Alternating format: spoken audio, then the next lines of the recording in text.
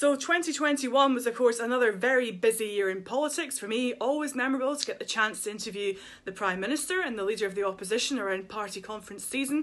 But I think what will stick with me the most was the Holyrood election back in the spring. Now, of course, this was a campaign like none we've ever covered before at STV because of COVID restrictions.